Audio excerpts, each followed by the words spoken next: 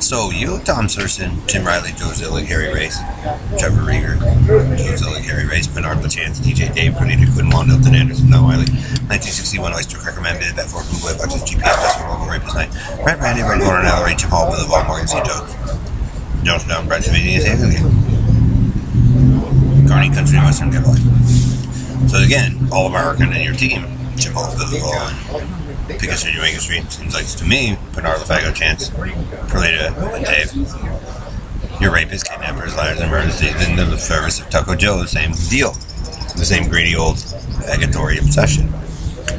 And so he likes to boast and show off. Trust me. Also might be some Starbucks Negroes that are in some problems too. So we're going to let you guys build your eye. But you're going to be known, like I said, group of you, and your regime, you're going to be known as mass murderers, rapists, and con artists and thieves. All-American. Great. So, again, Joe, you can make up a story, Karen. Joe and Perlita.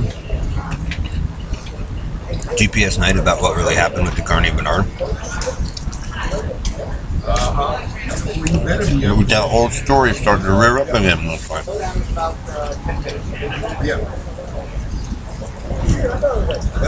And you best pray, all American. That's correct, and it belongs to you, but it don't. Or the Negro. So, you know, they're still constructing it now here. Tucko Joe and GPS Night, the Pastor Robles and your rape faction. With the Negroes. But they get to use it to solve crimes and who goes missing, kidnapped, raped and murdered. So it's really quite beneficial for the police and military and the Navy and firefighters, doctors, teachers, tech companies. And then, you know, look at you guys. Well, I told you, leave your fucking hands off, show off, man. Told you, and then belong to you, and they're solving what you guys did to me and those girls.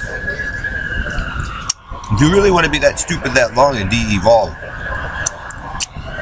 and live in a shit pile for no reason when a gift was given to you all, and you know, treat those people like shit all the time, they have a right, especially when they serve you food and all that stuff, to solve the crime so they can birth out of their shitness Robo Night, because it's obvious you're going to be a prison fag with Bernard LaFago, Chance, and Karen, and Don, and Dave for the rest of your fucking pathetic, whispering, fagatory life.